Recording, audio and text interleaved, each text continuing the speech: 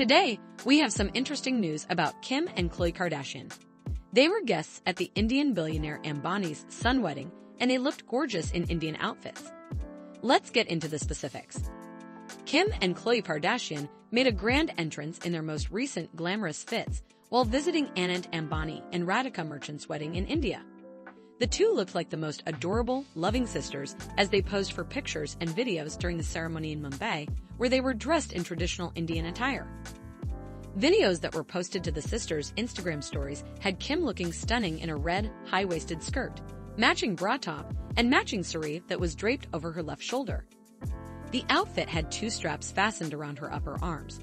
The two of them grinned brightly as she clasped her sister's hand and embellished with a silver chain fastened over her hair that lowered a delicate pendant over her forehead and two layered necklaces. Khloe, on the other hand, went for a gold and white outfit, dressing in a saree and skirt that matched an exquisite long-sleeved crop top with cold shoulders. She paired her hairpiece with a chunkier, multi-layered gold necklace and decorated even more with an even larger, intricate necklace.